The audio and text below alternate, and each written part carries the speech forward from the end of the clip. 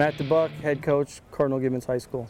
We expect to come out and perform well. You know, every game to us is a big game. With that being said, we put ourselves in high esteem, and we tell our kids, you know, this is the team we're playing this week. We're not playing anybody else. There's not one day we don't come out here feeling very blessed to have this opportunity to compete. Somebody's always going to win and somebody's always going to lose. Only one team can hold up the trophy. If we continue to do what we're doing, we'll have an opportunity. There's no guarantees.